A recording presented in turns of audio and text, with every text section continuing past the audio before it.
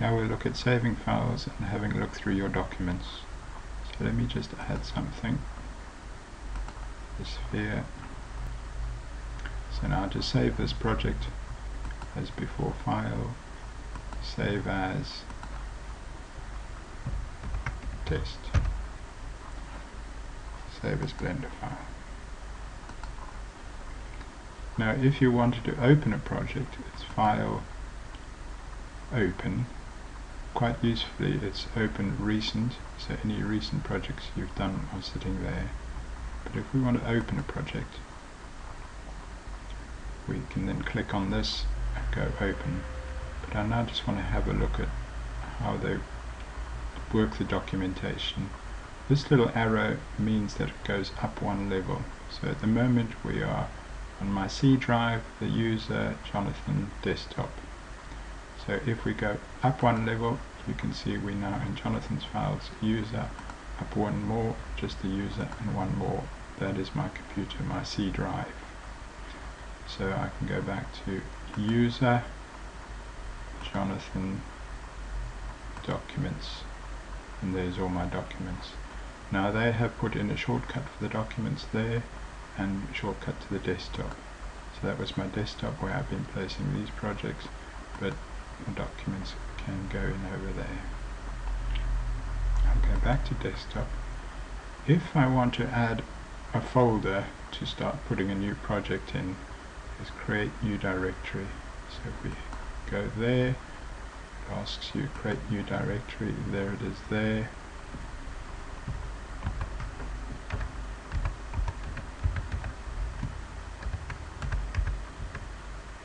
And then you press the enter key and that selects it. So if you click on a folder, you go into the folder, you press on the arrow, you get out of the folder. Now what can be useful is that you can bookmark certain folders within your file system, and that is over here.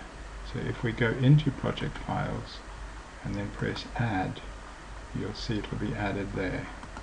So if we go back into your documents and you want to then go to your project file where you've been working, I have the notes on my desktop, so I could go desktop, but the shortcut is to project file and you'd be into that. That's up one level. Then there is also a recents here, and that says where you've recently opened files from. So we're in open at the moment, so we could then open the first project I've done.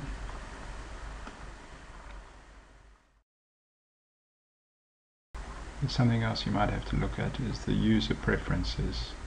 So it's file, we've been going new, we know open, open recent we've done, record our session, save as, save a copy, user preferences. So if we click on that, you should get a window open, but for some reason it's not happening with me.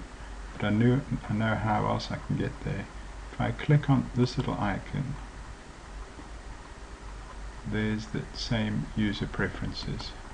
So you would get, by clicking on user preferences, you get a window looking like this, and it's got tabs across the top with a whole lot of settings. Now I don't use that one, I don't fiddle with editing, input, themes, file, system. As you can see, this program is quite involved, and it's more than I can do, but something I do is work in add-ons often. Basically there are a number of things. By clicking on this little box, you can include it into your program. And what I often need to do is the import export down here, because I'm importing and exporting DXF files, so I do want to switch that on. So I can select that.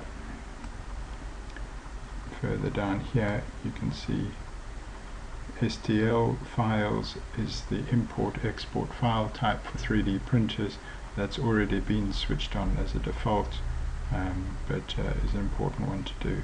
So if there's something you need to import a type of file, often if you come here you can switch it on, and then you'll find it will suddenly appear in your import dialog box. So save user setting. So I've saved that. Now my main modeling window I changed into a user preference window, so I need to then change it back to a 3D view window. And there we are. So I have saved my user preferences.